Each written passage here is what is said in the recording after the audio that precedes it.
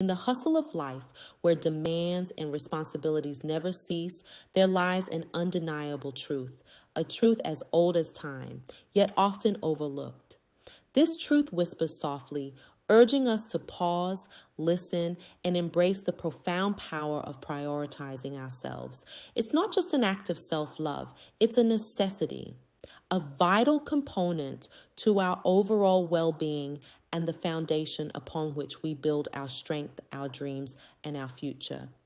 To put yourself first is to acknowledge your worth and to recognize that your needs, your dreams, and your aspirations are valid and important.